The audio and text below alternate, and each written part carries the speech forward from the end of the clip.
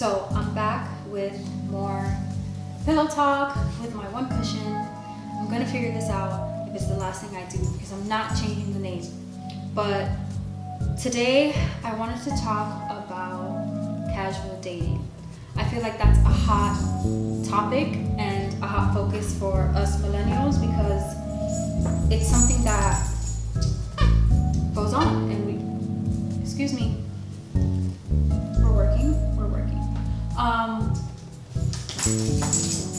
It's something that I wouldn't say struggle with, but it kind of goes on and we have conflicts because some people want it, some people don't. Then you have people who want something serious, hooking up with someone who wants something casual, or you have people coming together under the assumption that it's going to be casual, and then some person starts caring more, one person starts caring more, and it becomes like a big issue because nothing's changed. You know, they came under the assumption that it wouldn't be serious, and one person caught feelings, and that's not necessarily going to change anything. So for me, casual dating is a no. But everyone is different, you know. I have just come to learn what I like, what I don't like, what makes me feel good, and I've always been the type of person that I can't change, you know, no matter what. Like, I kind of have like I've always had this mindset and this vision of how I wanted to live my life and how and what makes me happy, and I've stuck to it. And when it comes to everything else, when it comes to creating, when it comes to my job, my education, it has worked for me. So in a way that makes me happy, in a way that makes me feel complete. So I'm not going to turn my back on that for temporary satisfaction. I feel like in the long run that's not helpful. So I talked to my friend about it, you know, just like a quick conversation, because I already had my own ideas, but I also like to hear how other people feel about it. And I like where she went with it because it kind of gave me a good starting point. I think that the main thing casual dating does, well, we decided the main thing casual dating does, it fills a void, you know. But it's it's not a helpful way of doing so. But the reason that people will choose to get into that type of situation is because they want to fill a void. They're lonely, or they crave the benefits of a relationship, but not necessarily the complications of a relationship. My stance is that casual dating is much more complicated than actual dating, but we'll get to that eventually. So, most cases, when people choose to casually date, it's because they're not where they want to be on some level, you know? So maybe they're not completely over an ex, maybe they're not where they want to be financially, maybe they feel like they are where they want to be financially, but they don't have the time to then commit to a relationship because they're committing completely to a career, and so they don't want that complication. But it's not helpful, okay? Because in casual relationships, we're able to vary our feelings, vary our wants, needs, and we don't learn the helpful forms of communication that we need to be successful. So you can sweep all of your feelings under the rug, you know, and you can go on having this, you know, I don't even know what to call it, not relationship, but this connection that's, you know, only surface level, and you don't have to confront the pain from your past. You don't have to confront the shortcomings you might have been faced with in a past situation, or betrayal, whatever it was. And you can feel like you're healing. But the thing with that is anything left unresolved always finds its way to the surface.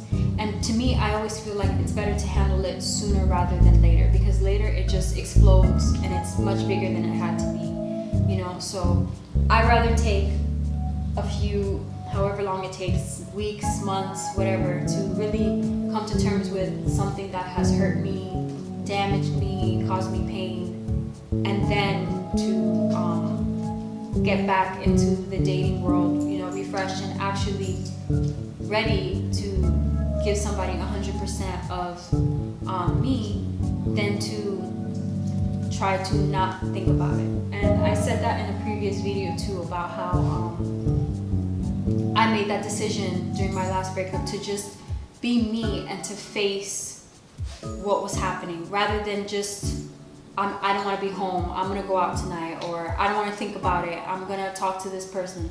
I really let myself cry until I couldn't cry. I let myself be sad until I wasn't sad. I let myself do my everyday activities without this person that was a big part of my daily routines, so that when the day that I woke up okay, I was really okay. I wasn't pretending to be okay. I wasn't putting up a front for the people that were around me. I was really okay. And I've seen the opposite, you know, I've watched former partners do the opposite, and I've watched the way that it all comes crashing down, and it's a very sad, thing to watch. So I'm completely against casual relationships because of communication. I feel like our generation is horrible at communication, which is why you would think casual dating is better, because you don't have to communicate. But I feel like in any type of relationship, whether it's a friendship, whether it's your family, communication is important, you know, and being able to tell somebody, I want this, I don't want this, I want more of this, less of this, I have been feeling like this the past few times we've hung out, I've been feeling less like this the past few times we hung out. Those things are important, you know, and if I could trust someone to really be honest and to be open and to be a good communicator in a casual situation, maybe my viewpoint would change, you know. But instead, what we see a lot of is people getting to these relationships, reaping the benefits from it, and then when things get hard or things change, they disappear on us, you know, and they think that it's okay to just stop answering phone calls or stop answering text messages, and that can be very damaging to the person that you were connected to, or you were sharing a part of yourself. No matter how small, you became a part of their life, you know. And I think that out of anything, not out of love, not whatever, but respect, I feel like is a basic human right that we all deserve, you know. And if I'm gonna deal with you, I would like the respect of you telling me that, yes, we're casually dating, but I would appreciate it if it was only you and I, or yes, we're casually dating, and lately I've been thinking about seeing someone else, you know, just little things like that, that you're being honest, you're not being sneaky, you're not being secretive, because we can feel it, you know, we can feel it when someone's not being 100%, and it's, stop it, come here. We can feel it when someone is not being, you wanna come? You were eating my plant. Wow. Wow, I trusted you. Okay, so you were being 100%. Stop. I lost my train of thought, Pepper. But yeah, I feel like you can't trust people that you are casually dating to be honest with you and to just respect you as a human being, because there is that disconnect. If you try to talk about something serious, then it's not that deep, or it's not that serious, or you're not my girl, you're not my man. And that's, to me, that's not even a sense of being in a relationship or not. That's just maturity. As a mature adult, I should be able to tell you what I like, what I need, what I require, and you should be able to do the same. And if I voice an opinion to you, you should be able to hear me out, and we meet at a common ground. You know, that's something that I haven't seen in my friends that have dealt with casual relationships, and people who have tried to approach me in a way that is too casual for my liking, I've noticed that there's just, it's never a mature, fully functional thing, you know?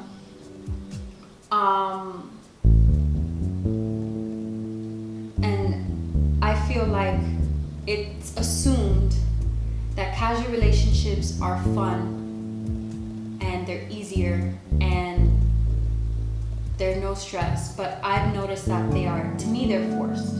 You know, you have to watch what you say, you have to watch what you do, you have to be cautious of, you know, not overstepping a boundary or not pushing them too far or making them think you're clingy. And to me, that's just too much thought for me. Like, I like to just be myself and do what feels right. And in most cases, I feel like that's not, like, both people are working so hard at not falling in love, you're not really having fun, you know? If I was the person that asked you to meet up the past 2 times, then I'm not gonna ask again because I'm always the one. Like, there's just too much thinking going on, you know? You can't just call the person to tell them something because you have to think, oh, well, he doesn't care. Like, I don't know, it's just, to me, it's too much thought going on. Too much thought to not overstep anyone's boundaries, and I don't see how you can really be yourself that way. And I think being yourself is extremely important. And I'm looking at my palm tree because I don't know what these tips mean. Does it mean that it's not getting enough sun or that it's dying? This is my 3rd palm tree, so it better not die.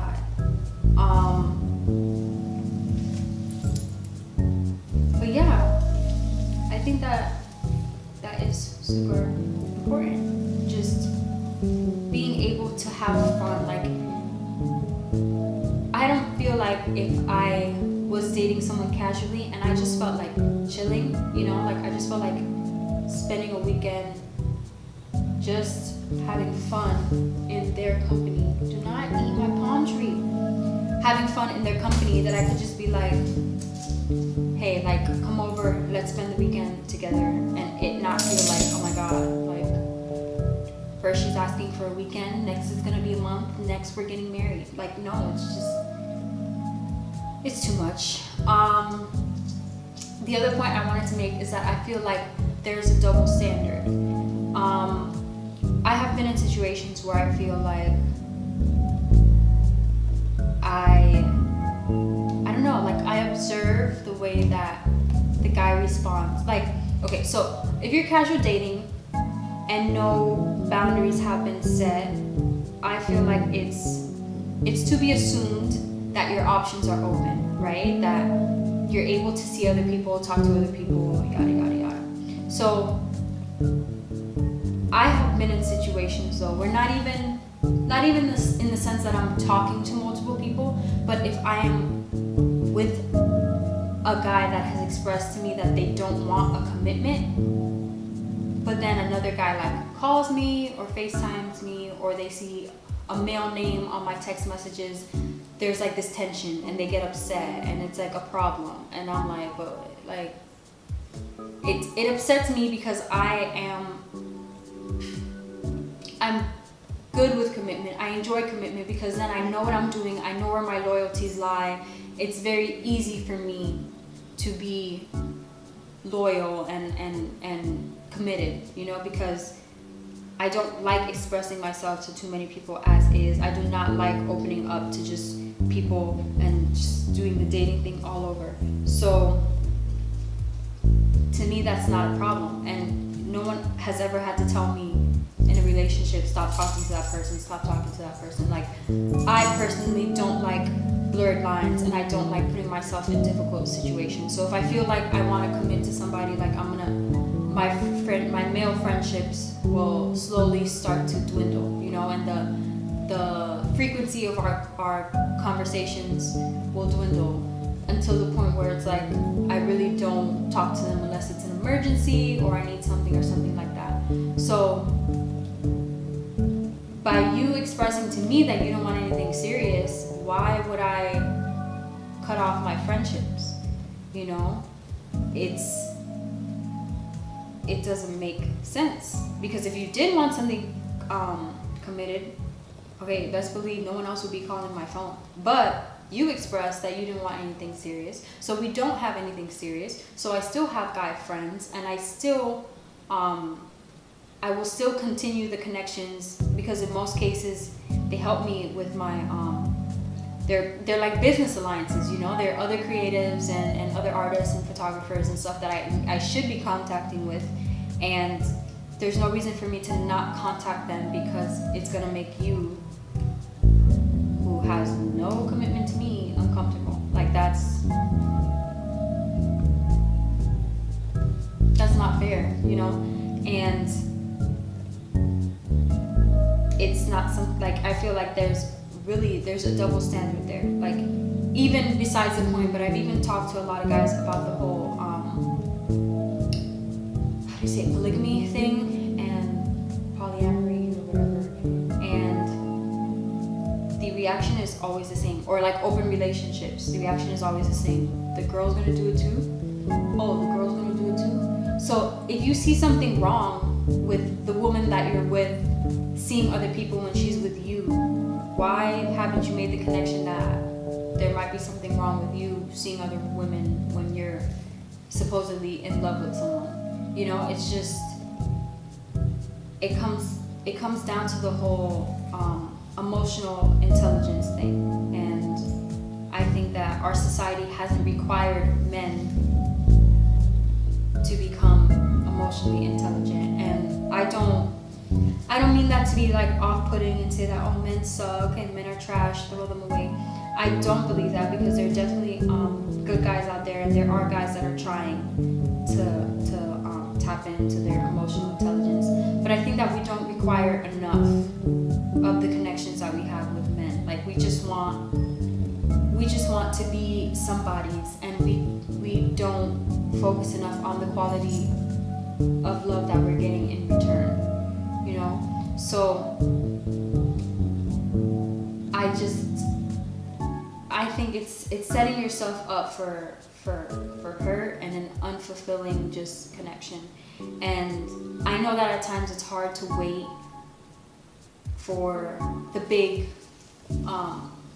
love or whatever, but in the meantime, this person that you're dealing with is essentially taking up the space that person would occupy.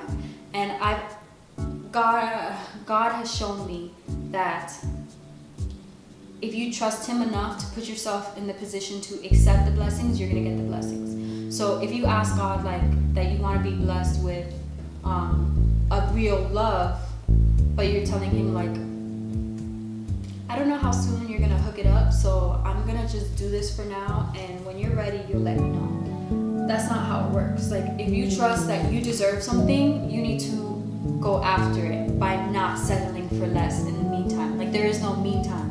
You put yourself in the right frame of mind, the right position to accept the blessings, and you don't settle for less. Because settling for less says that you're not ready, you know? And I've seen people do that all the time, and I try not to judge, because we all have, like, some people just can't handle being alone, some people cannot handle heartbreak the same, and